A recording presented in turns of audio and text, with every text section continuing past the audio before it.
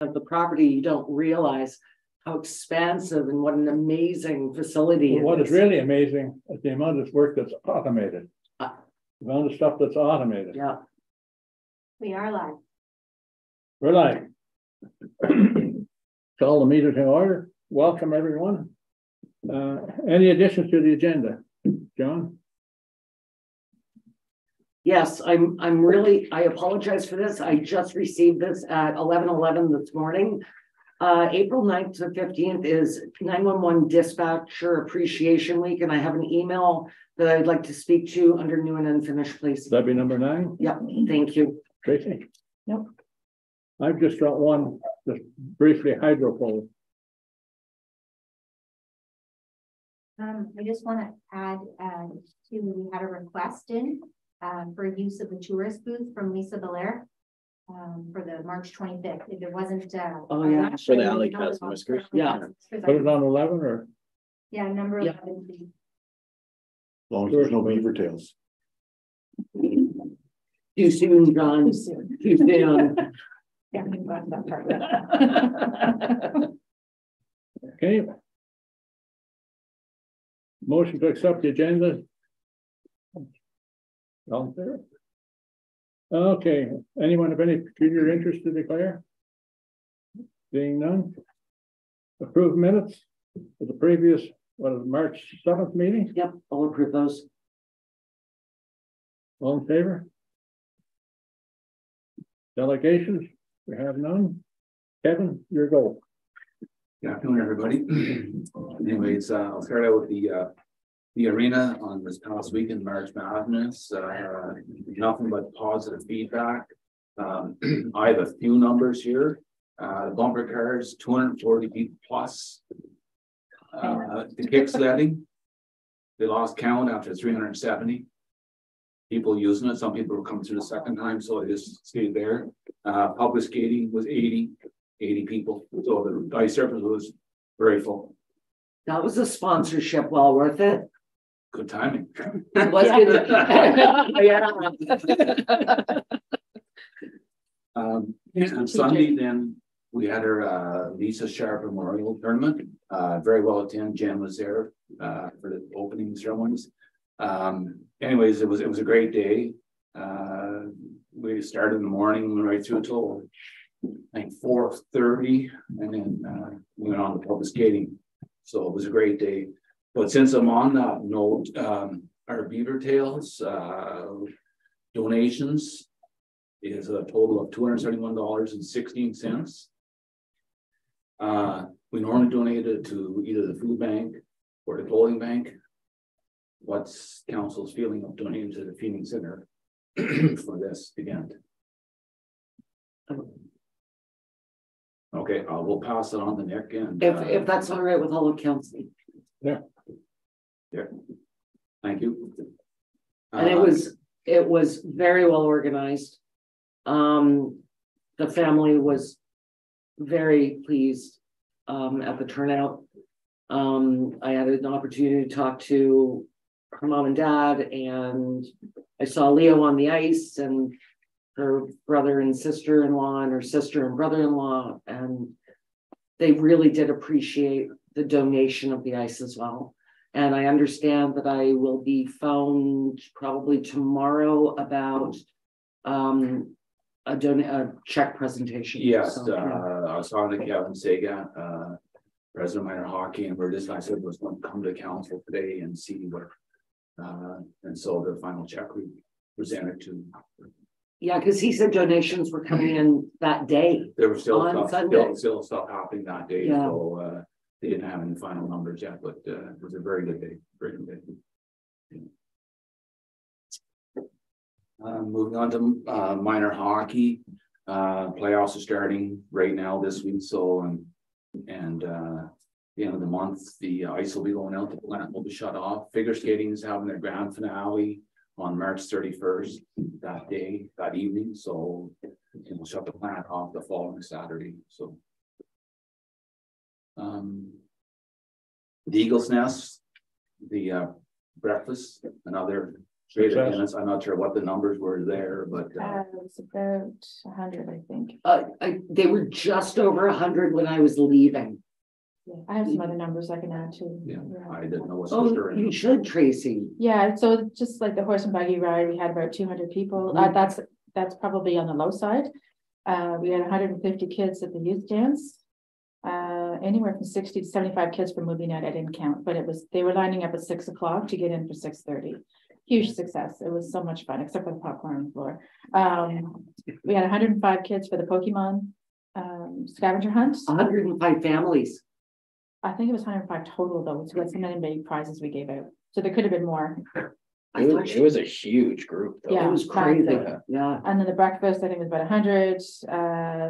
You know, the curling night, I didn't get a sense of the numbers, but it was jam packed. They had open mic, so it was full of people that night. I think that's about it in terms of. Do we have an idea of the artisan market? It was full all day. All I don't day. have a number for that, but it was standing room only. Like, And it you was couldn't even constant. get in. It's constantly going. The acoustics inside for the music was amazing. Like it was just hoping in the future we can do more of these things, and having, you know, Farm to Fork, member of Ottawa Valley Food Co-op there, you know, and having O'Kenny's with the sampling. It was just a really nice intimate event. And maybe we should take this opportunity. I was just going to surprise you at the end, but since you're doing it now, can we just take this opportunity to give Tracy and her group a round of applause and our congratulations? Michael, a lot of work. But Truly. I have a few more white hairs. And perhaps this is also a good time to put in the public that this was not a township paid for event. Not at all. That we did get a grant that we're not allowed to announce yet, but again, Tracy did the grant app through the museum, and that they are the sponsor of this event. Yes, and I know the township, we had discussed in the last meeting, you contributed 1,000, but you don't have to, I've saved you 1,000, you don't have to use that. I was able to put it through the fund. Fantastic. Because we were working with Ottawa Valley Food Co-op, thanks to Lynn, who referred me. So yeah. Well, great work all around. I mean, that weekend was pure joy. Yeah, it was great. I think everybody needed it to get out and do something and meet, you know, get together with everyone and have some fun. And surprising that, did you know a lot of the people that were wandering around? Because there were a lot of fresh faces. Yeah, no. And even the bonfire, sorry, even to add to the bonfire, Yeah. I had, you know, picked up a bag of s'more stuff and that was all gone. So there's a lot of kids down there doing that. And no injuries. No injuries. That's what I noticed was lots and lots of kids Yeah. with parents in tow. Definitely Yes. need more gaming trucks next time and more the bumper And cars. more, everybody has said, we need more bumper cars. And well- go faster. Yeah. Did you read Bob Belzer's comment on my Facebook? Then it looked like bumper car ballet. Did. Little slow press. The four of us. It was in slow-mo. Yeah. You just need it's like your lazy river, and then you have your extreme lazy river. Yeah. You just need extreme next time. But great for you know, ideas for next time. And I think like the gaming truck was a huge success. I just wish we had more of them, but lesson learned for next time. Well, we said we were going to make a list when we were on fire, right? More of. Yeah. What more can we add? No, more trucks, more games. More bumper cars. Yeah. Okay. And ones that don't spin like that. Yeah, I know. I was trying to get Brent and I just couldn't get there fast. I know. You know what, my kids still talk about it. So and that's the thing. I only heard nothing but positive of that whole event. No, it was just great to see. It's like when we drove to go to the Beaver Tails after we're done with the bumper cars, and you just see I don't know, it's a couple hundred people at the Pokemon, and it's just, and that's just one event, right? Yeah, many. it was busy everywhere. And we said that at the library board meeting, we really appreciate there's the cohesiveness in our community for the March break for the kids and adults, teenagers, everything. Yeah. But I would say that's probably the best lesson learned from this is combining Collaboration. all of the events on one calendar. So I said, oh no, you're not, you're on Fairfields. Sorry, I was going to put you on the spot there. I'm assuming that the Echo Center must pay the leader maybe a couple of cents per to put that in as a flyer in the leader. But if we all collaborated, my goodness, everybody that bought the leader would get that once a month and be able to put it on their fridge. We should talk about that in a future meeting and just sort of an integration. Yeah. And it might be even an app or a grant or something. There's another grant coming out through Ontario Heritage Tourism. Same thing. It's a tourism grant. Maybe there's an opportunity for an integration for a calendar if we don't have it on our site already. Right. That people feed into, and the output is amalgamated calendar. So But I think that was one of the biggest successes. yeah, Was that and people promotion, they- social promotion. Yeah, but they had everything in one document that they can go, okay, we're gonna go to that, but we'll, and then that day we'll go to that. And I think it just made the whole week seem exciting and inclusive of all of our partners. Well, how we scheduled the time frame was based on what was existing already, right? Right. So we knew we could schedule things back to back and that was very good at that, helping us with that timing and when people would attend events. What about Whiskers and Alley Cats? Just because we do have that coming up and It was busy. There's lots of people coming in and out. I think the last time I spoke to Lisa, there was 2 in the works for adoption. So you have to go through a process and they get vetted, in terms of their suitableness for adopting. But obviously she found it very successful and she's asking to use the tourist booth. It was nice closed space. It was nice. I think it worked out very well. Yeah. I don't know whose idea it was to put it there, but That was Annette. of course, she's the brains of the operation. Of course, it was Annette. Thank you, Annette. Yeah. No, but I think that, so, and I agree with Brent. All I heard were good things, and some of the things that we talked about, nobody even noticed. No, they don't know Right. behind the scenes drama. Or the things that we said, oh, we should have had music down by the bonfire. Yeah. Oh, we should have had, But yeah, we could have some live music. Weather though, it's hard to find. Yeah, it is. And we couldn't have paid for that weather.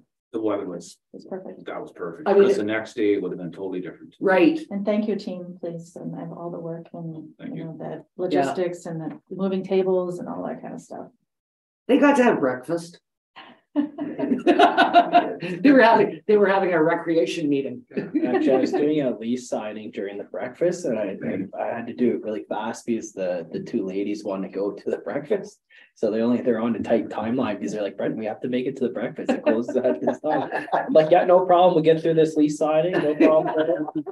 That was good. Hopefully we can do more of these things, right? Like Canada Day is probably the next one. Yep.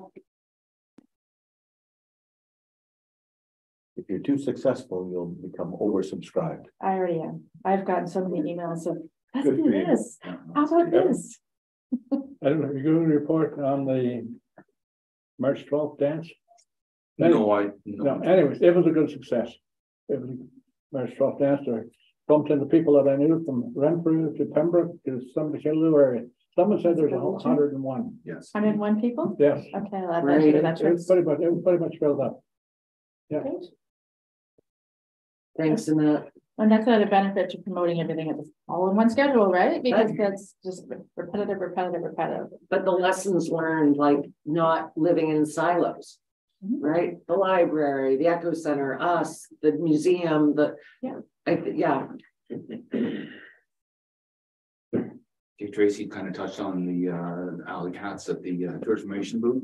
I popped in there in the morning, afternoon, so yes, there was people coming and going, beaver tails right there, so the horse You rides. did that? I did not. No. We've discussed the request, well, Kevin is here. If you'd like. So we've had a request, do it again on March 28th, is that right? 25th, This sorry. Saturday. This Saturday. Oh, yeah, so Do you have any concerns or? no, I don't, just. Tracy, are you involved with it personally or? No, I just support it from a Okay. personal interest and trying to help her, Okay, just her opening operation. and close out of the whoever to get it open. And one other thing, when will the washrooms be open? Usually we don't open those until May long weekend. Okay, so is there antifreeze in the lines or do you just drain the lines and shut it down? We drain the line, shut it down, winterize it, Okay. yeah, it's. So you don't go through the whole winterization, the antifreeze? and Yes. the- Oh, you do, yes, you yes, do, okay. yes, yes. So it more work than just flipping a switch. Absolutely. Okay. And especially with it's not winterized, so. Then No, it's you still still, free. you still have Yes. cold, yeah. Yeah. still cold Yeah, weather. I just, Yeah. it was just one of the questions that was asked. Yeah, no, that's. Annette and I walked through the final walkthrough of the curling club with the contractor and Harold Priestley with the curling club. So there's a few little things that has to be touched up in the springtime, weather permitting, get some warmer. So other than that, it looks very good. So that's what we're happy to see everything completed. And that's pretty much the end of my report. Anything else we can talk to later. This stuff is budget stuff. Yeah. Okay, perfect. I just have one more thing I want to add. Brent, are you able to let me know or get any feedback from the library maybe on what their activity was and their response to March Break Madness? They had a full house. So, yes, like we had a board meeting last Tuesday. So like all the events actually, there's so what actually we talked about is because a lot of the programming last week was like towards I guess you would say like the teen kids based, but we actually had a lot of inquiries from your adult side. So it's actually a cooperation that we're going to reach out to and work with for the next March break with your Echo Center, just so that our program hits both. Because like we had like there's a lot of art program, for example, at the library, that we had a lot of elderly people and adults calling in wanting to do it and asking if they can come and stuff. So we accommodated the best we could and stuff, but no, there's definitely a need and a want for people to go out. But no, the library was very busy. Okay, so there's lots of buzz. That's good. Yeah, and they're amenable to doing like joint calendars again. Yeah, well, it's the same thing. It's a benefit on both things. So like one of the missions that like we had a good talk as an organization, like as a board, and what it really came down to is like we believe that there's only X amount of volunteers, there's only X amount of things, right? So you can get generally one person. So like March Madness was very successful because it was put on and front loaded from the museums and from the townships and from the libraries and from that. It was just a good cohesiveness. You had a lot of your other groups, Rotary, everyone, Legion, everyone coming together. But no, the calendar was really well received at the board. Yeah. And Tracy and I had this conversation that we're no longer working in silos.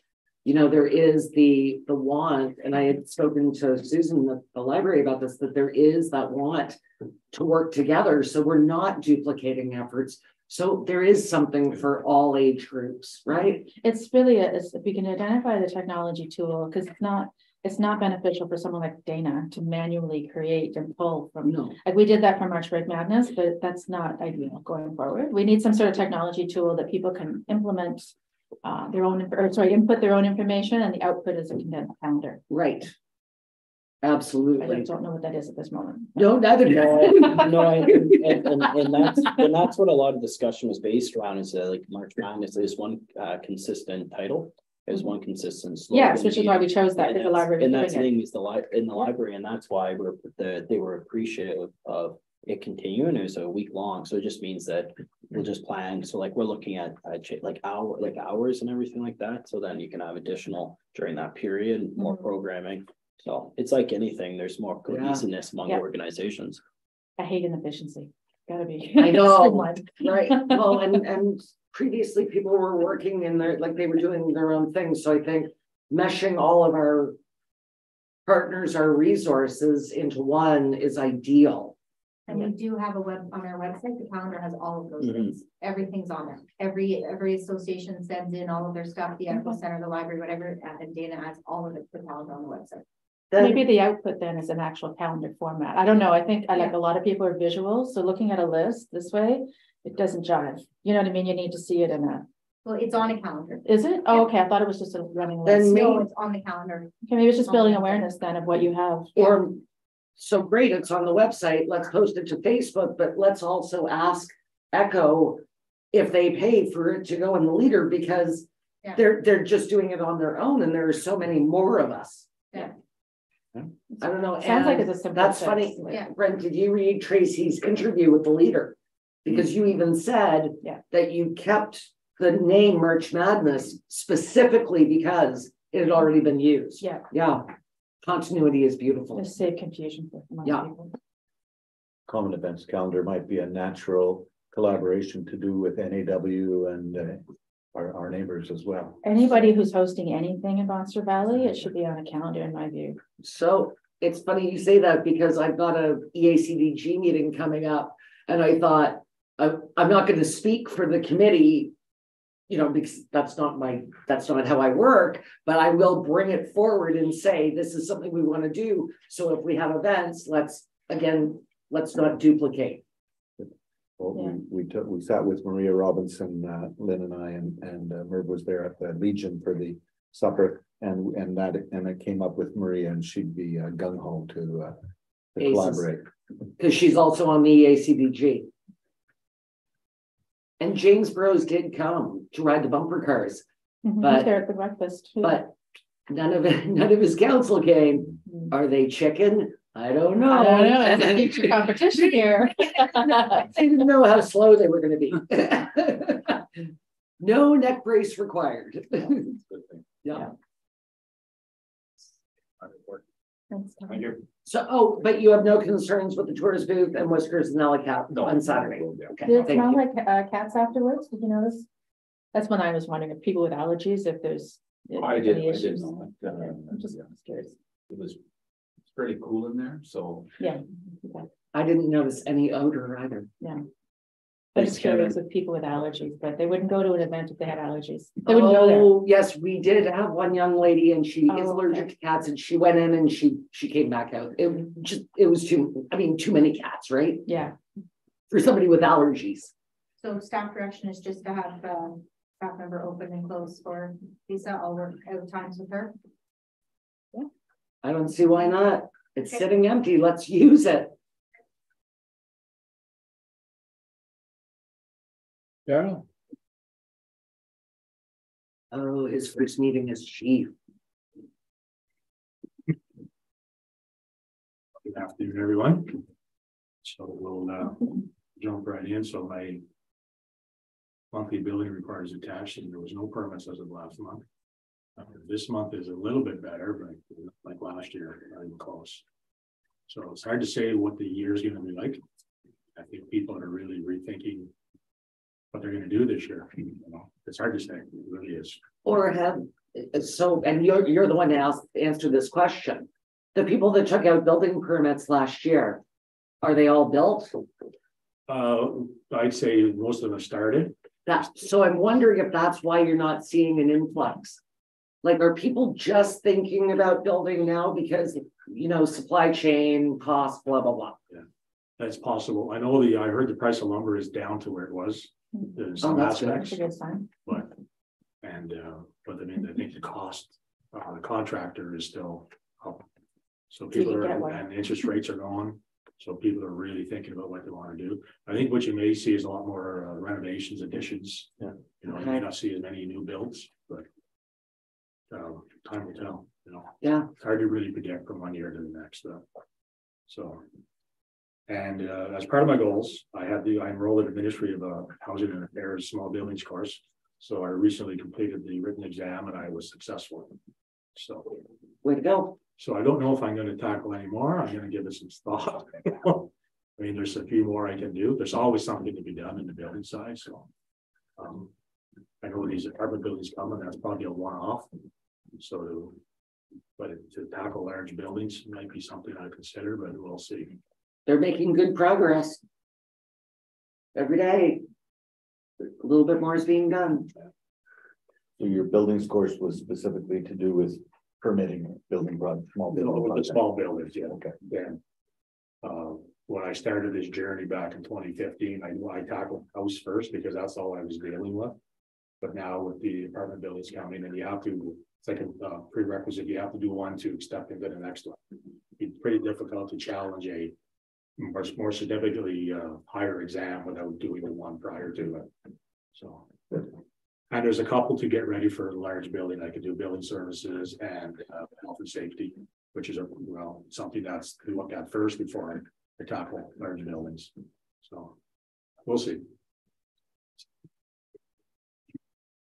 So with bylaw, so there was Jim McBain and I met with Jim McBain and Darla, and there was a proposal. I believe it's coming to council today. It's in Annette's package. Yes. I didn't want to flip back and forth because she's got all sorts of numbers and yes. So with animal control, it's nothing to report. It's been pretty quiet on the front there. Parking, this is settled right down. That's been good. I mean, we're almost through it. A couple more days and they can park on the street to their heart's content.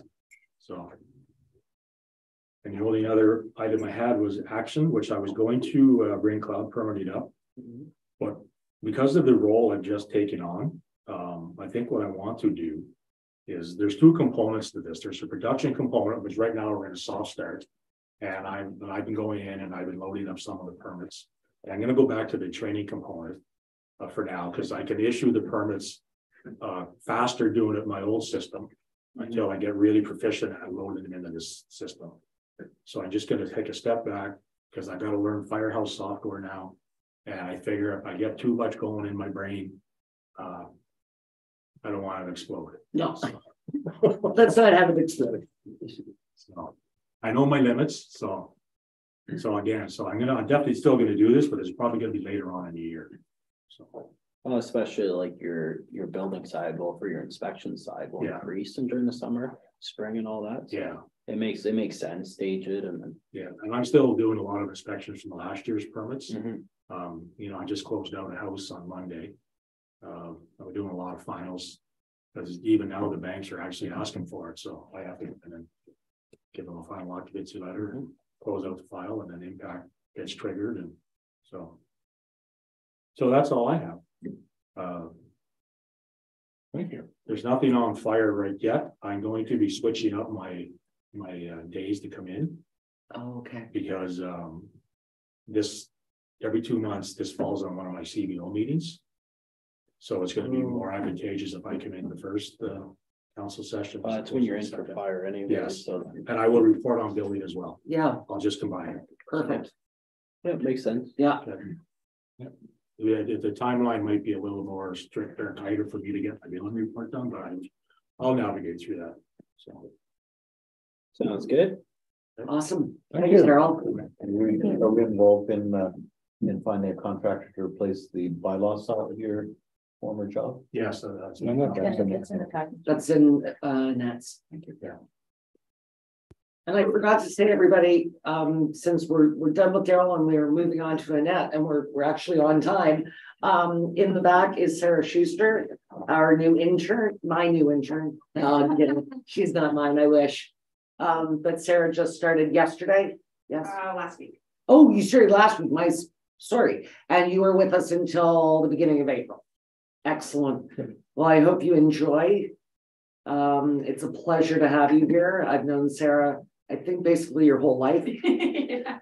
So it's really exciting to see somebody, somebody young and fresh that's interested in municipal politics. So welcome. Yeah, thank you for having me. We're a fun group. Is there anything you want to say, Sarah? No, I'm just enjoying listening. Good. And yeah, go ahead, John. Sarah, what's the program you're studying under? It's an executive business administration program At which through Willis College. Willis College? Yeah. Okay, thank you. okay. Fantastic. Thank you. Thanks, Daryl. Yours. Okay. So you all have my report in front of you. We were busy this month, well, kind of the end of last month and this month. I haven't reported since February, but the auditors were in. They completed their annual audit for the township and Eganville Generation Corporation. They're working on putting together the financial statements, and Sandra's supporting them with that to come forward for approval in April or May. And they're welcome to come and present again if you'd like me to ask McKillicans to come and do a quick presentation on the financials. I would say, since this is council's first look at this, I would say yes. Normally I just go over them with Aaron and then I sign off and then you get them in your package. But I think for your first one, I think it would be advantageous to have a representative of McKillican come and just do a high level. I don't think she needs to go into, every debenture, etc. But I think for a high level, unless Billy wants to do it. I don't think Billy's ready to. He's not ready? Okay. But I will, okay, that's great. So I'll let Aaron know. And if they're ready to go by the second meeting in April, which is late this year, because I think we're meeting the 11th and then the 25th. So she may have them ready by the 25th to come in and present, but Why are we meeting late? because and we were trying to work around. I apologize. I did know that. Sorry. Oh, that works better for my schedule. We were I was working gonna on bump it Brent's anyways. schedule. Yeah. Nice save. Perfect. Okay, so And staff, of course, was busy assisting with preparations with March Madness, as we already discussed, and we appreciate all the support of local volunteers and council and everybody that was involved. It was a great success. And March 13th, here we have our intern from Willis College, Sarah, who's going to be here for 4 weeks, as we just discussed. So we are excited to have her, and she's doing great. Our summer student job postings closed on March the 8th. So department heads are actively interviewing, and hopefully we'll get some students, qualified students coming forward. We are still working in hopes to have a swim program this year, because we know that since the pandemic, it's affected the number of qualified instructors. And so, you know, are we going to be able to fill it? If we're not able to fill it, Dana and I had a discussion with the Kinsman Pool in Pembroke to look at some alternatives for our residents. So because we do have money, and I know the budget isn't approved yet, but because we do have money there for the swim program, if we're unable to host it here at this time, because we're still waiting for people to catch up and get that done, there may be ways, whether it's sponsoring non-residence fees or you know, public swims, just to get people out and swimming again, or the lessons themselves that they run throughout the summer, if the non-residence fee could be waived, because it's quite, yeah, it's quite substantial. What are the non-resident fees in Pembroke? It pretty much doubles the cost. So it's $55 for swimming lessons, and I think it's $45 for the non-resident fee. I think they're only 15-minute lessons too. Really? Well, when I was looking at it for my kids, that's what we were told. Wow. No, I think these are the summer ones are more extensive. I think they're like 8 weeks or 6 week lessons. Okay. Yeah, they're much more expensive, but when we do that, or maybe sponsor some public swims, you know, that could be something as well, just to get kids out and getting used to the water too. I think public swims would be an interesting one. So what about now? Are they hosting swimming lessons? Do they have any challenges? I think Whitewater used to, and they stopped. So again, I think that the pandemic sort of affected everything. So if we can't manage our own swim program, I just wanted you to be aware that we are still hoping to budget some money for that, and at least provide something for Montreal Valley residents to be able to get out there and learn to swim. So Delcan hosting the community information session regarding the development at 131 Sebastopol Drive in Boymount is this Thursday at 6 p.m. So the session is being held by Zoom. It'll also be available here. I'll be here in the council chambers, and I'll have it live up on the TV for people who are unable to attend by Zoom and wish to come into the council chambers. So that's their meeting, and they're just giving out some public information about what's going on up there in case people had additional questions or just wanted to know what's going on. Well, it's been a long time. Yes. So I think that there are even new people in Boymount that may have some concerns or questions for them. Is that a Q&A, or is it just an information session? It's an information session, but they are open to taking questions and giving answers. So they have a quick presentation to give. The site plan and the site plan conditions are on the website, and they have been linked to Facebook as well, or if anybody wants copies of them, you can contact me. And they were on the last agenda package in February. So they're out and about as well if you want to read up on that information before you come to the session. But they'll give a quick presentation of what the plans are and what's happening, and then, you know, open the floor to try and address any concerns that people have. I'll be moderating, but not as mayor. Yes. So we need someone to sort of moderate who has a question, you know, and make sure that one person doesn't talk for an hour, so everybody gets a turn. And so too soon in that. Mayor's good for too soon. Sorry morning. about that.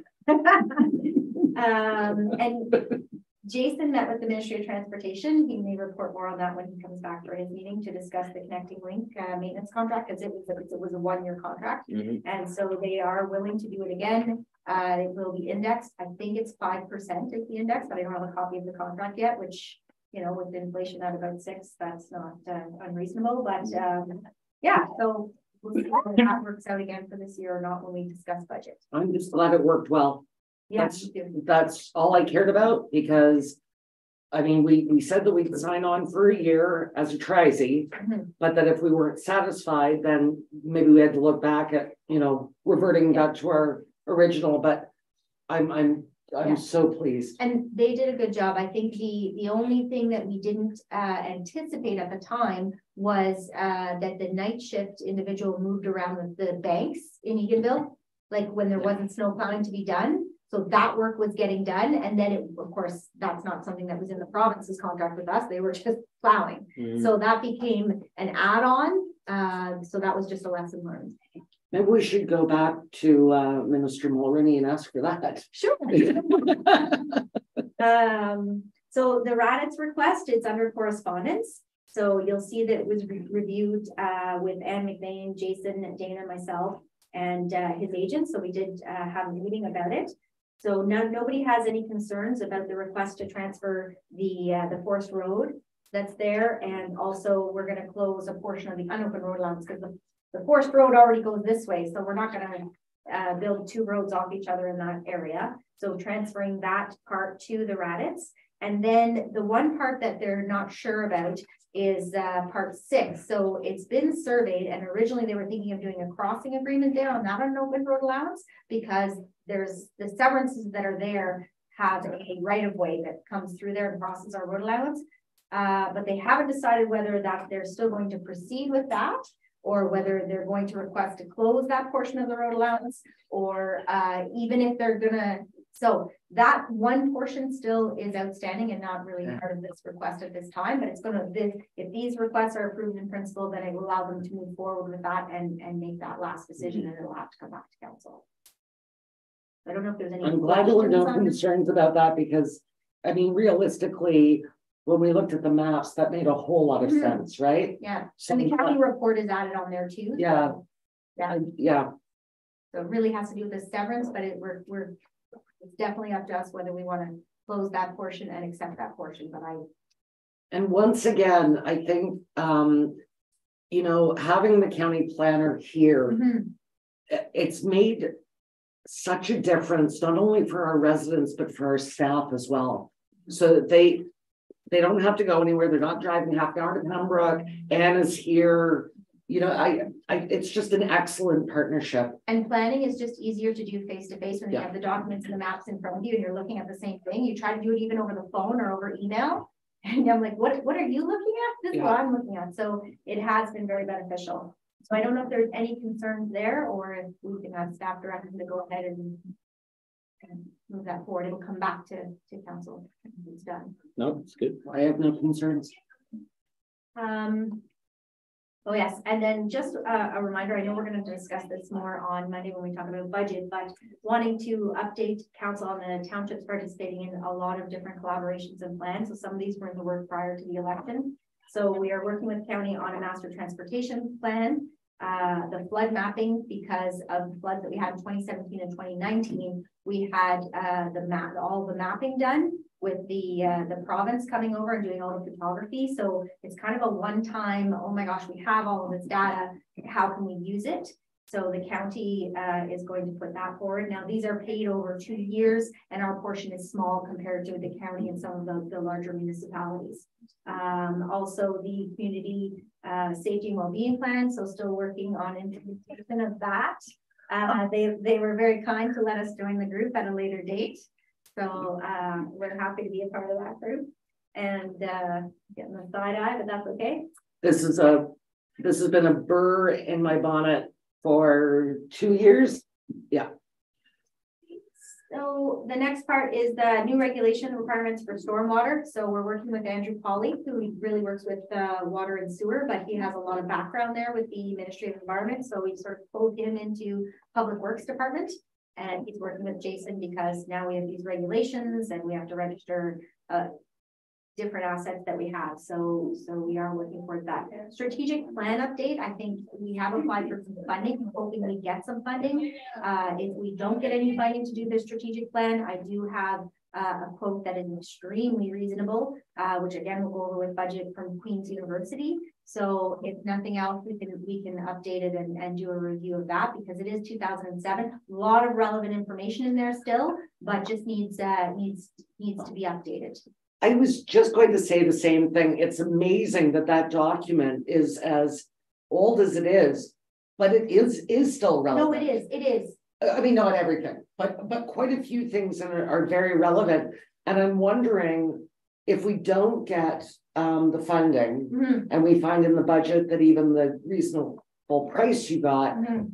would council be, like, we all have different talents. Would council be amenable to maybe sitting down and seeing if we could come up with our own, using the 07 document as sort of a platform? And I think that's what Queens would just be a facilitator in that, because that's Yeah. what they just were working with the county on theirs. So they're used to that. So it's kind of a condensed, it's like, here's the package that Queens offers, but here's a little condensed 1-day workshop, review, facilitate, and then do a report, and then we prepare the plan. So yeah, it might work, but, or we can facilitate it ourselves too.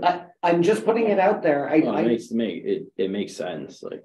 Yeah. Yeah. Like I always looked at it's like anything. It's like you need consultation on consultation, or people do things, but in all honesty, we got voted in to make decisions, and we have no problem like working ourselves through a document that we've been relying on since 2007 anyways. Yeah. Well, So and the thing is like the additions, really, if you look at most of our documents, when you get updated ones, they change. They don't change real drastically a lot of the time. It's a good team. And if it was our very, very, very first one, if Bonashir Valley had never done a strat plan, I would say absolutely we have to have somebody in.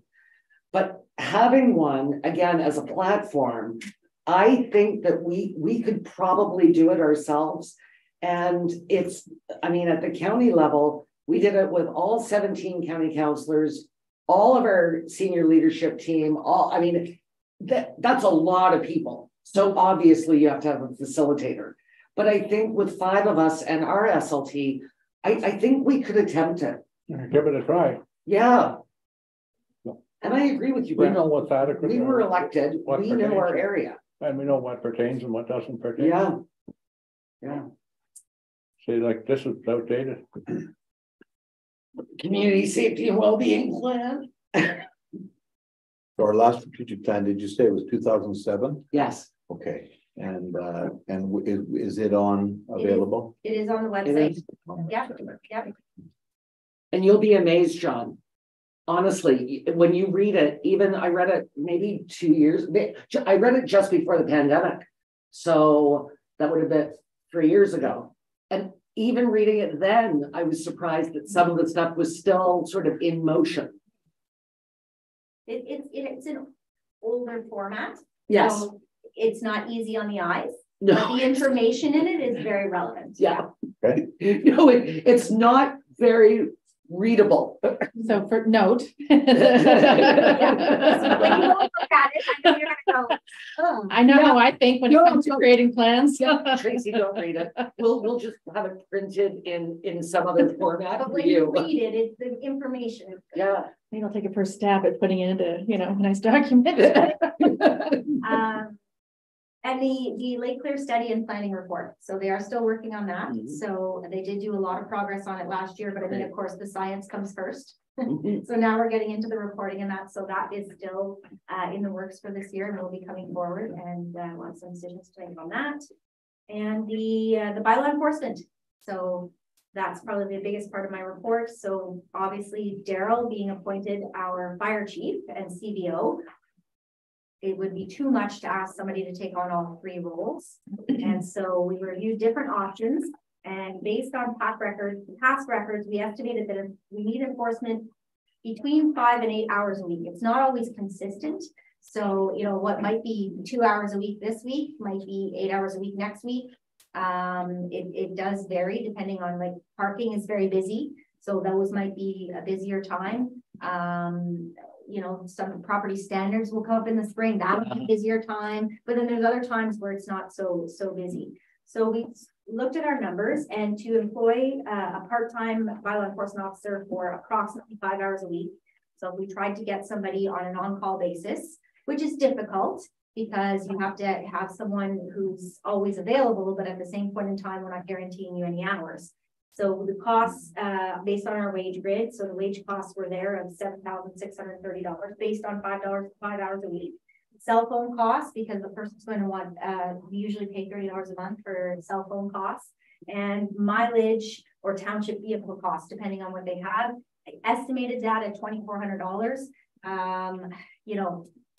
That's a very conservative estimate, depending on, because the township is large, the mileage could be a lot more. And if it's a township vehicle, of course, repairs and fuel and stuff is expensive. So, but I tried to be conservative.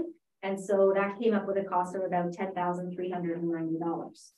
We got a quote, as Daryl said. We met with the municipal law enforcement services. So they currently provide 11 municipalities with trained staff, equipment, vehicles, and years of experiences. So they definitely know what they're doing. And we reached a proposal, which you have attached to my report, and the cost for them to be 5 hours, to be guaranteed 5 hours a week. Now, if they go over that, that's okay, because there's going to be other weeks they're going to go under it. And if we find, we're going to sort of give it a 3-month period if council and committee agrees. And what we would do is after that 3-month period, if it seems to be this is not enough, we'll have a discussion at that time. We will have quarterly, very detailed reports, and we can look at it at that point. And if it's the other way, and sorry, I feel like I'm going to sneeze, but pardon me. There's Kleenex right. I think I'm okay. It's just was like dust or something. Sawdust. Thank you. Yeah, sawdust. Yeah. Oh, I love that smell. That was great. If it's under that and they just don't ever seem to be using the hours, like they said, look, we're not in this to just kind of, you know, take you for a ride. He said, if we're not using the hours, then we're not using the hours. We'll have to renegotiate. So, but it seemed like a good starting place. 5. So we took the low end, because I said we need between 5 and 8. So we're starting at the low end. And we'll see how that goes. So that cost was $9,100. So it is a less expensive option. It's not a massive savings, but as I said, my estimates were very conservative. So there could be more savings there. I think really what I'm looking at is level of service. I'm looking at a team of, 4, 5, 6 people on call instead of one person who may or may not be available. I'm looking at people who supply all of their own equipment. They have their own liability. They have their own insurance. They've got training, all of the training and all of the equipment that they need, the years of experience. So, they've got body cameras if they need it. They've got, and they are willing to also provide animal, because we don't have that many animal control. They do have I think 2 of the people are trained in animal control. And one of them is actually called the Dog Whisperer, because they have had some quite aggressive dogs that individual seems to be able to just talk to them and they calm right down. So they seem to have the experience and the training and the equipment that we require. So they're on call, sorry to interrupt. They're not just 9 to 5. So if there's a dog found at midnight somewhere hit by a car, you can call this. Yes, they'll be called and they'll take care of it. There's a phone number that. So I was actually going to weigh in. So Annette spoke to me all the way to my finance and admin committee meeting at the county yesterday, because I didn't want to bother her last week. She was on holidays, so I wanted to talk about this report. And we agreed this is not apples to apples. So I'm going to weigh into what you just said, Tracy. Number one, this is on call Monday to Saturday. Obviously not Monday to Saturday. Well, I think it depends on the, obviously you can call. Yeah. But it's not an emergency, right? Like they're not an emergency service. So you're going to call them for property standards, or, if you call them to come and pick up a dog, you're not going to chase the dog. Make sure that you have the dog, in a shed or tied up, and they'll be there. Maybe not in 20 minutes, but they'll be there. If it's an emergency, like you said, quite often it would be the OPP that would, once the OPP knows that's who we have, it would be if it's that kind of emergency, it would be the OPP that would contact them. And of course they're taking it to a vet, at the end of the day, and then the vet will make the decision as to what that dog I just think people listening will probably want to know and being reported, right? Yeah. But so again, Annette was very conservative with her numbers. But the service level is not apples to apples. It's apples to elephants. When you're thinking about, we've always said our bylaw officer does not work 24/7, right? At 6 o'clock or at 5 o'clock, that phone goes off and you might not get a phone call back until the following morning. We can only put so much on our staff. How are you hiring somebody if we decided to employ a part-time bylaw officer? Am I going to really accept 5 hours per week at whatever wage to be on call all the time, just sitting around waiting for a bylaw call? So I don't know if everybody read the MLES propose or their contract, but they have a lot of really skilled employees. And as Annette said, they have body cams, everybody's trained. They are an actual bylaw company. And I think that there's a lot of merit in that we're not seeing just in the financials. So I think that there's what did I say yesterday to you? I'm so tired this afternoon. There's an inherent intangible that we're not getting, right? That isn't shown in the monies. Mm-hmm. And in my opinion, number one, I don't think we could hire somebody for 5 hours a week. I wouldn't do it personally. And secondly, I think that, yes, you're right in that your mileage, your township vehicle is low comparatively, but I think that you were right to be conservative and give us, you know, even if it's $1,000, it's $1,000. You're hiring a skill set. You could hire someone for 5 hours a week. That's not a problem, but they're not going to have the skill set and experience that this company has. Like, would you? Not, yeah. No, but yeah, no, I know what you're saying. Yeah. like, And whoever we hire potentially would have to be trained. that's what I'm saying. Like, Yeah. you already have, it's, you know. Would I give up my vacation for $5 a week? No. If I wanted to go, I'd go. And that's the other thing that we talked about. If somebody's on vacation or sick, it doesn't matter because there are other employees. It's a real company. Personally, I think it's the way to go. I read the contract. I think it's, you know, I think for the 3-month trial period, I think it's absolutely worthwhile.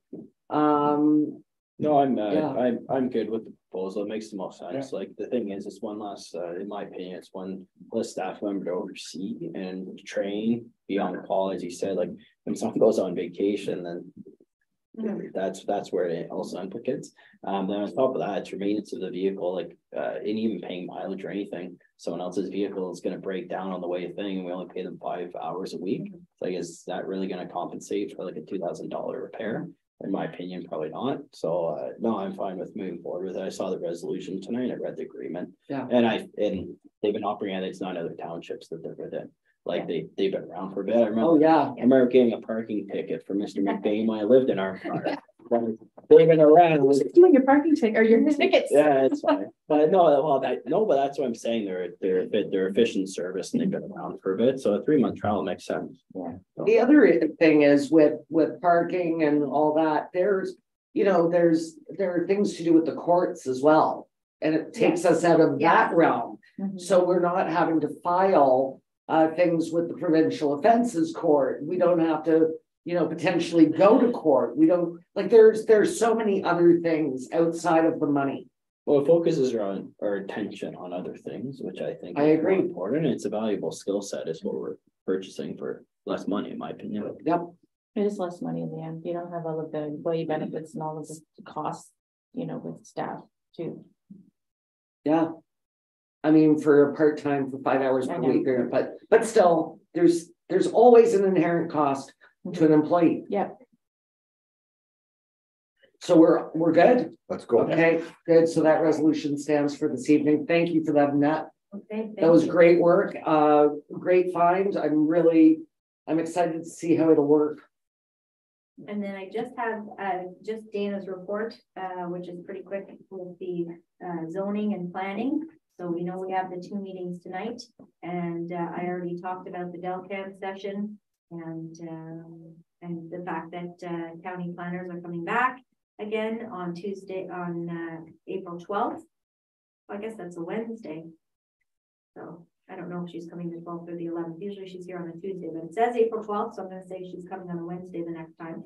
And that was really all we had going forward. Great. We talked lots about March Madness and all that stuff, and and then the 2 meetings this evening. So the minor variance and the planning meeting, and that's all that I have. Very good. Excellent. Sandra, your finances still alive? So you guys got copies of the balance sheet and the income statement. Yep. There's not much to report on at this time. Obviously, the budget's not done yet, but that'll start next week. Just a few highlights, just a few from the income statement. As you'll see, I touched on last time again, but penalty and interest revenue is down a bit because taxes received are down.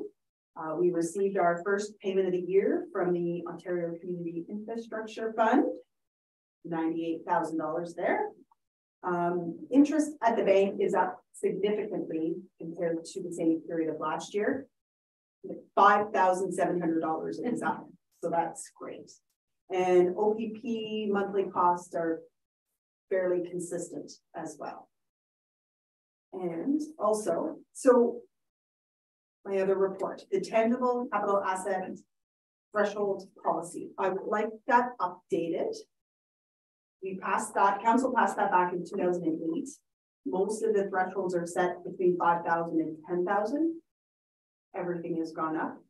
Hoping that we could bump that up to 15,000 going forward. And I've already spoke to the auditors and they're okay with that. Okay, so you want for all TCAs for them to go up 5,000? Yes. Okay. Yeah, some were already at 10. Yeah, no, I get, yeah. no. So It's, I think 15. yeah. My counterparts seem to be, they're starting to discuss it as well. I was just going to ask where, like, again, apples to apples, other municipalities around our size, where are they sitting for TCA? I think they're all at 5 to 10. And Are they? They're all Okay. looking at 15. Okay. Like So- even our software people, when we were setting up our assets this year, Yeah. the software guys like, oh, you're still really low. So that's where I Okay. thought. And we know through PSAB it's not going to get any better. So, yeah, okay. So it is a budget item, but I think that's great, Sandra. Thanks for letting us know. Just like, we'll still have the stuff. We just don't have to look after it as in depth and book wise. Right. Right. Yeah. No, I think, yeah, it's a very good recommendation. I wouldn't have thought of it. And yeah, it'll help out with, like you said, with the PSAP reporting going forward. Exactly. So that's what Sandra was at the tax working policy, and they were talking about. Okay. I had this done first though. Yeah. Yes, she did. I like how you roll, Sandra Bar. That's great. But I would like direction for the council, if I can bring the policy back to the next council meeting to be passed by resolution. We wouldn't obviously input any of it for 2022's financials, No, they no. would say, but we would input it for 2023's financials. So you would see some of the capital assets would be taken off and they would go down, and we wouldn't capitalize some of the stuff that normally we would, but I think that makes sense. Now we can do it at the beginning of the year. That's right. Yeah, no, Start anew and start a new year. no, it makes perfect sense. Yeah, And we won't have to report on those assets, right? right. It is low. Are we gonna discuss the balance sheet and the other information at a later different place and time? Or is Yeah. it good for questions now? Did you have any questions? I do. Hopefully I can answer them. Yes. So one was just off the cuff, there was a listing for household hazardous waste under waste management. And all the figures were 0. I just wasn't sure, was that because we didn't have a program for household hazardous waste? So Which I are don't think part yet. of the income statement? Okay. I'm sorry, that page I didn't print out, and I'm sorry. So it's not important right now. But that could be because that reflected to the year today. It's only open May to October. Got it, sorry, thank you. Good Second, question, though. I'll try to make them all good questions. On page 4, on the balance sheet, most of the figures in 22, 23 columns are very similar, which makes our job hopefully easier. But on that one, where it says due to other boards, we go up from $308 to $512,000. Why do we owe money to other boards? So it's on page 4 under general fund. It's the county, it's the duty county. Yeah, So that's money that we owe to Renfrew County as our contribution to them. well, as our taxpayers' contribution. Okay, I'm just wondering why. And the reason it's $308 for 22 is because that's what's left for this year. Right. Okay. For the half year. Better. Yeah. Okay. And the other question under the page 3, the page before, under Parks and Rec, this is the other discrepancy. It's $547,000 for last year, $791,000 projected for next year. Is there a difference there, or again, am I missing something? I would So have, those are capital, those are the capital asset accounts. Okay, It's probably got to do, if you look at the very top line, the work that was done at the curling club right. is still in Okay. progress. so that's, yeah. those are, that's the reason the Yes. figure is high. Okay, So that's those numbers growing is a good thing. Yeah. That means we're putting into our capital assets. good. So, and one of the things, and you'll find this, when Sandra gives us financials, whether it's monthly or quarterly, one of the things that you'll find is that sometimes numbers won't look quite right. There's always a timing difference for when we pay county, or if we get a grant, when does that grant flip over, the work in progress, Yeah. where it's in, sort of operational and then goes to capital. So your questions are valid because you're going to see as we move forward, sometimes the numbers just don't look the same month over month or year over year at the same time of year. Yeah, well, it's just I'm trying to do my job. But if you'd like, is it more appropriate for me to go to Sandra and ask these questions? It's not inappropriate to ask them here. No, I think you should ask them in open forum. I think that it's good for all of us to know where we are. And if Merv has flagged things in previous years that, and asking questions about financials is very important. Good. Yeah. I think we'll learn. So I was going to say, I think we'll learn more when we go through our budgeting process. Right? Oh, yes, you will. Monday. I will just make one comment to that, and that is that sometimes it's nice, not sometimes, always, it's nice for staff to have the questions ahead of time. If you know them ahead of time and you can give them to us ahead of time, then by all means, absolutely ask them in open session. But sometimes if your question, we've got the paper in front of us and we're like, oh yeah, I know that answer, but I got to look somewhere else to find it. It's easier for us if we anticipate your question and then we can give you a fulsome answer. If you think of it just while you're here, or you just thought of it this morning, that's fine. Most of them we can usually answer off the cuff, but on occasion it's like, oh, I know that answer, but I have to look it up. But there's also no issue with staff saying, I will find that out and get back to you. And then we'll right? We're not asking gotcha questions. You're asking sincerely. Absolutely. I didn't know what this was. And if Sandra has to say, you know what, Councillor Epps, leave it with me. I'll get you an answer by the end of the day. This is what Annette tells me frequently when I ask her things. There you go. Because she doesn't want to make a mistake, which I really did. Thank you. Thank you. Good. I think so. She's not paying attention anymore. If I don't look at them, they won't see me. Well, I guess we'll just move on to correspondence. Anybody have any questions of a correspondence? The Ministry of the Environment, Conservation and Parks, we will definitely want to keep our eye on this going forward. At this time, I'm not going to raise any red flags. This was something that we spoke about at our Roma meeting on the days just blend together on Friday. So just something that was brought forward to the board for us to keep our eye on. I read the council summaries and I saw the volume. My God. Yeah, it was. You just got the summaries. It was about a 400-page package, and and of course, then now we're all doing, everybody that sits on an external board, and we have all of them now. We have the Federation of Canadian Municipalities, Rural Ontario Municipal Association, Association of Municipalities of Ontario, Eastern Ontario Regional Network, and our Ontario Winter Games. So that was an additional reading of about 3 hours. There was a lot of information this month for some reason, or last month for some reason. Great. Any other question? What about correspondence B?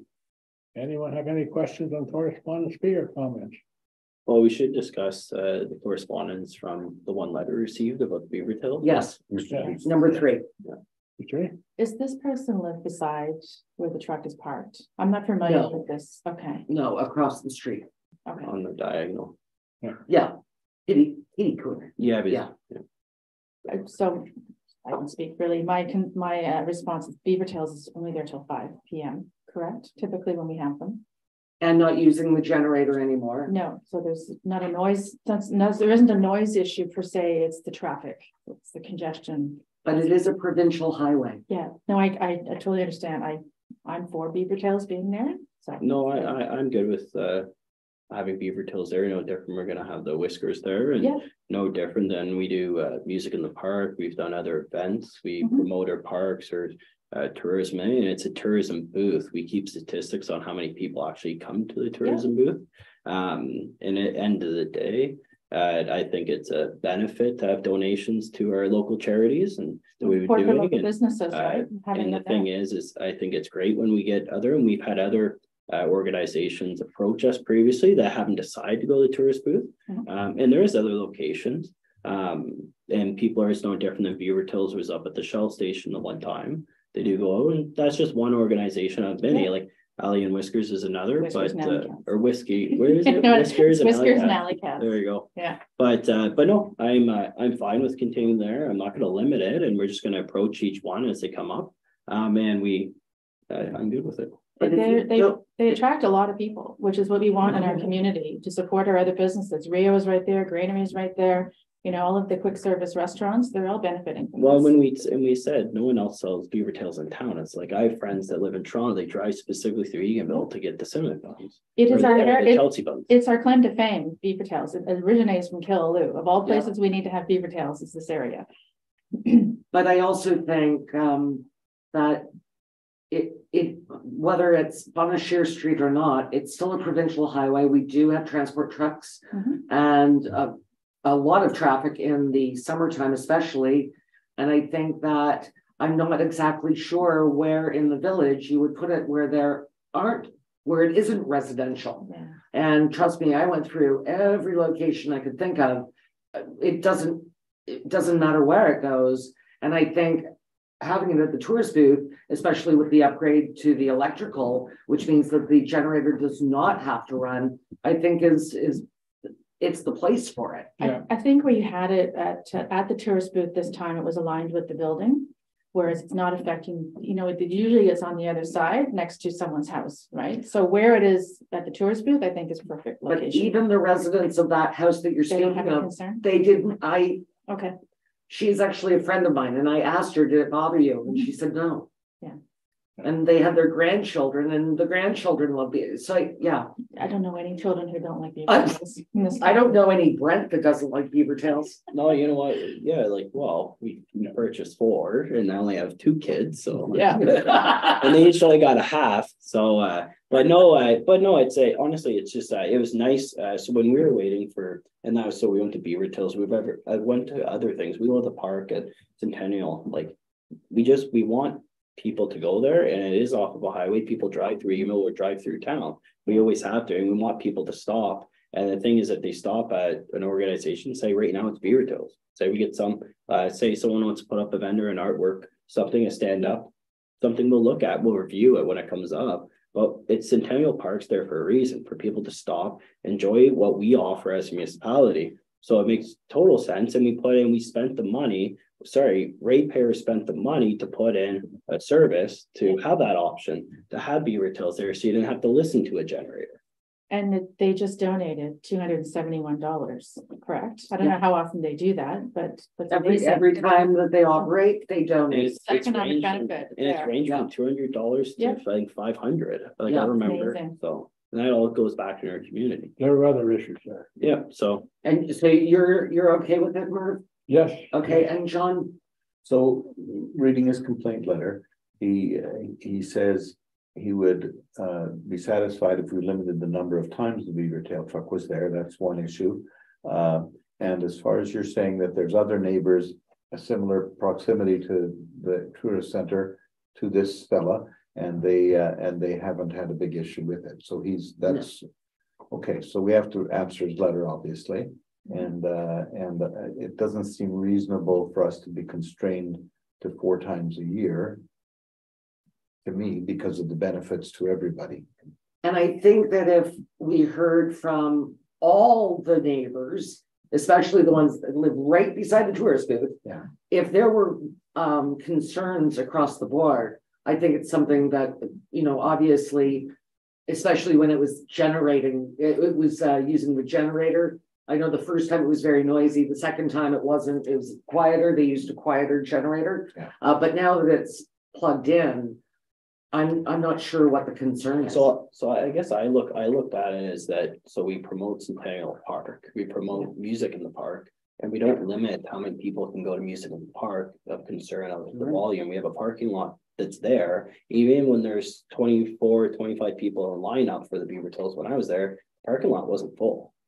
Like a lot of people, people stop in town, they walk up, and it's a benefit to our community. I agree. I'm hoping there's more. I'm hoping that, you know, we can get a chip truck there and other things. I have to tell you, this art project we're working on, there are going to be a key point, that artwork is going to be there.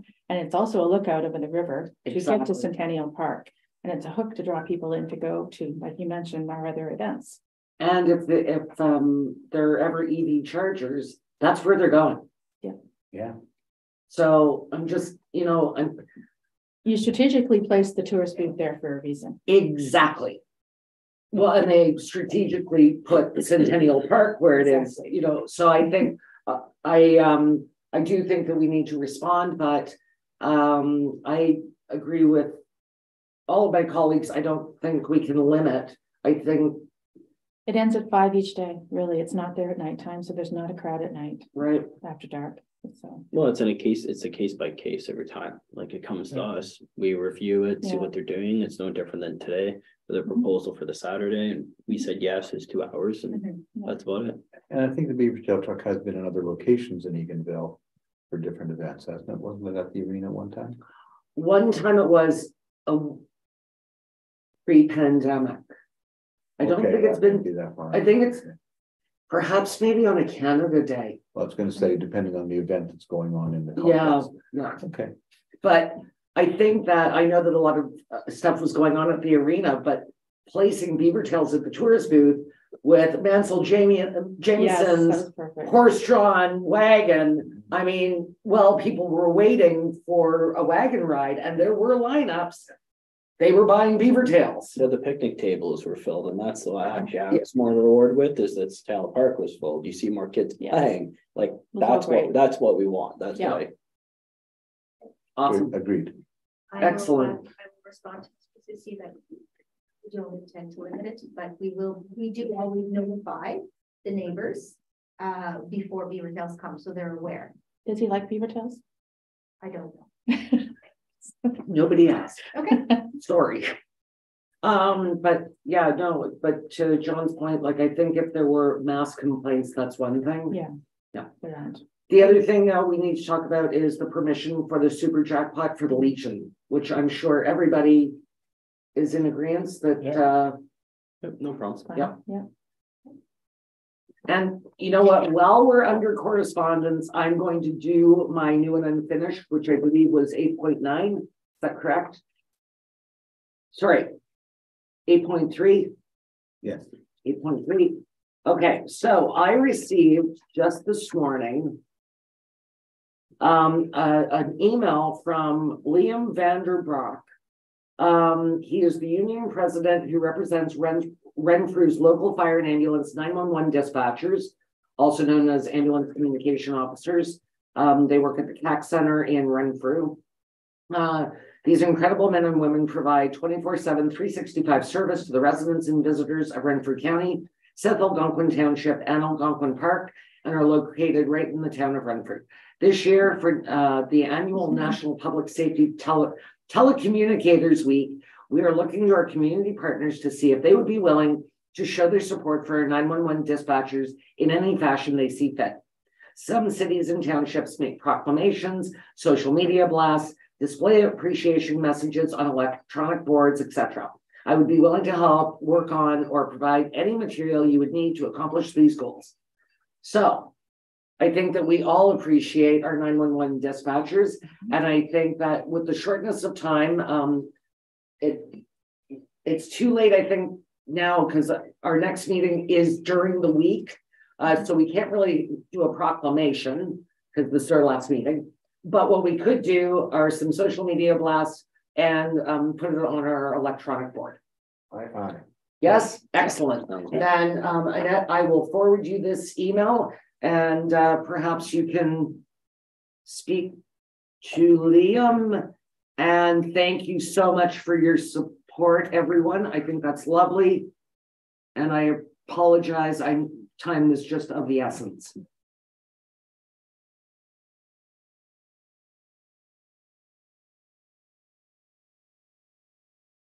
And that's all I have. Thank you. Number 10, hydropole. I want to Yes. make you smile. Okay, I came the scenic route today to Heidemann's. And I want to let you know there are several Ontario Hydro crews moving poles back on 512. oh yeah, I spoke, yeah. I didn't know if you've seen it or not, if you came from that direction. I saw that and I said, Jen will be smiling. Well, I knew that because of county. Okay. Yeah, no, all the locates are, they're almost done, I think. Yeah, Yeah. they're at it. I don't know how far they are, but there's at least 2 or 3 crews there at it to say. Great. Good news. It is good news. Great news. Yes, tourist booth. We beat that to death, or is that someone else won number 11 tourist booth? I think. That was the Whiskers That's and Alley Cats. Yeah. good. Oh, Then just go back to the library board update, Mars, since we're done okay. correspondence. Library board. Or update. is there another, isn't there one before library board update? No, Just a reminder of the public meeting. Right, just a reminder of Okay. public meeting, yes. Thank you. Okay, yeah, and so library, I gave pretty much majority of things, but no, so for the March Madness and stuff was really really good turnout there. So it's a really good discussion with our board. So we have a bunch of events coming up and you'll be seeing them, and I'll send out an email to everyone, just remind so the township can help share the Facebook posts, everything. But no, so BAF is all booked up. We all had the library budget meeting as well. So that was good, pretty straightforward, and we talked about that later. But no, overall, the library board's very focused. We reviewed, so we always review our policies. We have a very good working board. So we're really focused on, so obviously we don't want burnout staff through our events and programming. Obviously, it's like anything. But we have a very strong working board and really focused on raising funds, raising money, so we can put that back to the community. Really, we have the grant for the technology that we got earlier this year. So then we're really highlighting every time we do make a purchase with that, we're going to be highlighting it just to show all our residents in both North Algona and Bon Valley just on what we're getting, what's available to the public, and really making that known. And then we're also going towards a next March break. We're really going to work with some partners to really just highlight some more things, even more. But besides that, everything's functioning very good. And I'll send out some formal dates of some of the events that are coming out. Then we're trying to align everything. So we have the auction that'll be coming up in April, and then just several other ones. So I'll send out a formal email just with it. And that's about it. Library board, everything's all good. Remember the last meeting, that was amazing, the presentation that they gave and the amount they've raised in fundraising initiatives. I know. You really Pretty do impressive. have amazing staff and an amazing board, and that budget was very well done. Yeah, no, it's really good. And so like it's kind of encouraging. So like one of the things that also we looked at was that there is any surplus of funds. Like, so like we went over and beyond what our fundraising goals were last year, which is fantastic. That amount of money will go into so things that will help benefit the residents. So it's not going to go into like infrastructure or anything like that. It goes directly into what the like supporting staff or programming, supporting things that'll make the library more efficient for repairs. But I know like the technology that's going to be coming to our library is going to be very, very exciting, and it makes everything better. And that's the whole point. It's a very good working staff. And to Jen for the last meeting, they are working towards Memorial Garden as well. Good. So they are working towards that. So Susan was going to speak with Catch a Star that's beside there. So that was on her agenda this week to accomplish. Okay, that's great. And then they know to get in touch with you as well. Perfect. Thank you, Brent. Just to follow up on that from the last meeting. Maybe that. I liked a little note they put in with the property taxes if you wish to donate to the. I levy. saw I that. thought that was kind of nice. Yeah, and that Yeah. and that also goes in North Algona's as well. So it's kind of Yes, I saw something that that, it's yeah. kind of something that the board established is just kind of, it's like anything. If you don't actually promote your organization, you kind of get forgotten about, unfortunately. If you don't ask, you won't get. Yeah, so the thing is, it's like, and you have a phenomenal staff there that really does, they're focused on promoting it. They got a new website up and running. It's a lot easier to use their website than the previous one. So that's everything you want, right? Tracy and I are giving each other knowing glances. Yeah, that's fantastic, Brent. I think, it's so nice to see it being used. The one question I had, because it came up over and over again this winter when you saw all over the news about warming centers. Is the library available to be a cooling center? And is there any way, much like the donation, which I thought was brilliant going out in the tax bill, because everybody opens their tax bill, and it was a good one too, because it was the one with your thing for snow drifters, right? So it really worked well.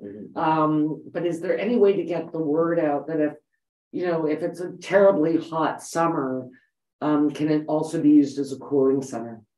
Well, I think that's something that we can reach out. We can reach out to them. The thing is we promote it as the heating center when it is during operating hours. It's not it's not when they're closed, but it's during operating. But like the thing is the library is open to the public. So in my opinion, it would just be as simple that promotion through the library. You would say, hey, this is an option. It's getting. And these are the hours of operation. Yeah. And because I think that was also because of the website. I think there were some questions about when the library was open. I guess somebody saw that it was supposed to be open and phoned and there was no answer. And I'm thinking, well, if there's no answer, that doesn't necessarily mean that they're closed, but and they do. And it's no different than something that like the board really values, is that you always want to have your hours open to the conditions of your municipalities. So the thing is that's something that that we're heavily monitoring this year as well, to see, okay, like for example, it's like if you realize heavier in the summertime, and you're utilized a little less in the winter, then okay, what happens when you kind of have a little bit of flexibility within your schedule, but the hours stay the same? Like, so your paid hours is all the same. You're just heavier load during the summer. So it's things like that you always have to track to make sure they're open for the best benefit for the residents. Agreed. So that's just something that we'll be discussing next year. You have to have data. That's great. Review it. Thanks for that, Brent. Yep. And I did get the donation thing, but I just sponsored the Authors Festival. So I figured I was good. Well, the next meeting date has been established. April 11th? Yep. And we have budget next Monday, correct? Yes. Monday. Okay, and it's at 10 a.m. Yes. Perfect. Come comfortable, ready to work. I want to get it, or I would like to get it done in one day. We've never had a 2-day budget meeting, but I also want to leave enough room for thoughtful questions and concerns. I believe we'll have our budget packages on Thursday. Thank you. I didn't want to overpromise, which should give you lots of time to go over it. Enjoy your weekend, everybody. Yes. Monday, March 27th, 10 a.m. Yeah. I think I've got it on my calendar. It's a beautiful day to govern. Can I add one more thing as we're talking about community stuff so one of the things we did in March Break Madness was the night museum that I talked about. So I would like to propose going forward, not right now, but we come up with ideas to offer that frequently to families, because if you know that having children, the cost to go to a movie, I know for me, a family of 5, it's about $100 to take kids to a movie. Ridiculous. So if we could, figure out a way to offer this in the community, it's a real cost savings and people have an opportunity to take out their family and enjoy a movie night. But I also think there's infrastructure at the Eagles Nest, definitely. Right? There's a projector, there's a screen, there are chairs. It's there. Yeah. All you gotta do is sell popcorn. As opposed to having to set up a screen and set up the projector. And I think, and you could pack a lot more people into the Eagles Nest. Definitely. And there's an organization in local RV Ventures, that's the remote control vehicles. Your kids might have been there. No. Look at this. They have tracks or races in the bush where you remote controlled toys, trucks for kids. I can get all the details, For but kids. they've got families. So they have about 6 events coming up, and they're donating half the proceeds to the Venture Valley Youth Action Committee. So those proceeds I would like to use for movie nights, but we can talk more in kind donation, maybe from the township for the rank or Eagles Nest. Well, but I think if this is something that we're putting on, I mean, even though, You can't charge people for the movie, but you can't charge people anyway, but if we're rolling BVAC into EACDG, then there's a natural connection there. Sorry, I think I just sprung that on council. you did. Whoops. That was for my EACDG meeting at the beginning of April. But I think that, we can't charge. So this would be brilliant. Yeah. And if it's something, I mean, we always say, if it's something that we're doing internally, then why are we charging ourselves for the space? Exactly. And this, you can buy the movie, someone could buy it, the new release, so that people are seeing something new that's come out rather than, older movies like Night Museum. It's $25. It's nothing in the grand scheme, right? Yeah. Great idea. Buildings there. Better use it. I know. And knowing that the museum one was popular, I think, and probably if people knew they were at the Eagles Nest, they'd be very popular. We have more space. But we could still call it a museum event. No, it's a township event. Yeah, a township event, which what fits better. Just the museum was nice because it's really intimate, but hoping we're going to do more artist markets or things like that. And you could take a note from the library. They're selling homemade cookies donated, 2 for $1, and they wouldn't end up on the floor like the popcorn. You could have Ottawa Valley Food Co-op people come in to serve their food. Like that again, it's a whole collaborative initiative, right? Did you see the photos of the popcorn? Oh, it was a blizzard. It was shout out to my son Alex, who helped, and Michelle and her husband, and Stuart, oh my gosh, and Kayla. We all stayed late to clean that place up. I think there was more popcorn on the floor than there was in kids' mouths. Michelle's husband, Paul, shout out to him. He wore the dinosaur costume. Oh yes. So every time he would go and try and scare the kids or touch them, whatever, he'd swoop the popcorn on the floor. So anyway. It was all able to be cleaned up, no harm, no foul. So I'm gonna see the volunteers. We can work on a movie night and a schedule. Yeah, I really generally comes case by case. So we'll work through Dana. And it's kind of like public skating. Yeah, but it's movie night. And maybe we take it to the park in the summer, right? Would council like to take a break before we get in this closed session? I would. Yep, perfect.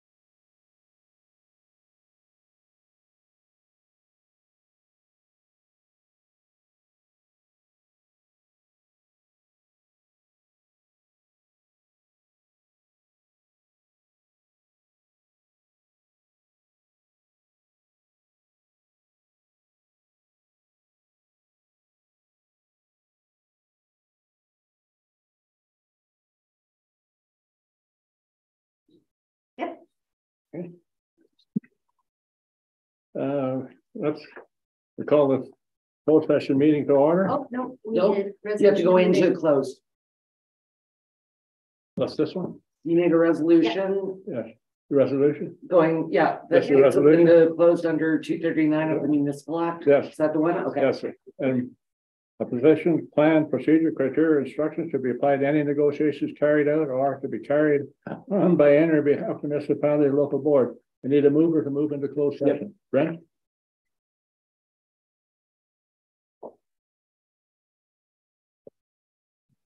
And chair, signed, carried, all in favor? Carried.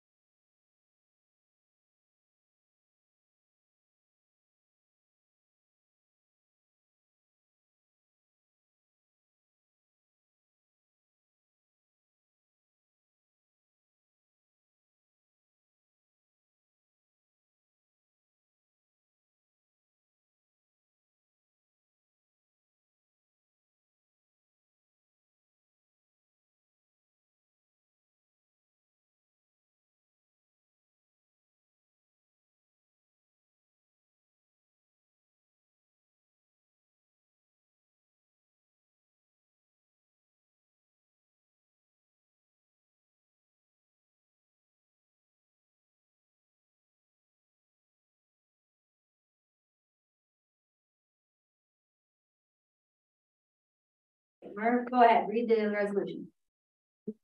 Committee moves out of closed session to rise and report the committee met to receive information and give staff direction regarding the boat launch at Apianga Mountain Resort, a discussion on the agreement with Norfolk and Weber source for the Bone Tree Union Public Library, and to approve minutes from February 7th, 23 meeting. All in favor? No, you need a mover. No, Brent gave me. Oh, sorry. I'll move it. All in favor? Carried. Future. It's like deja vu.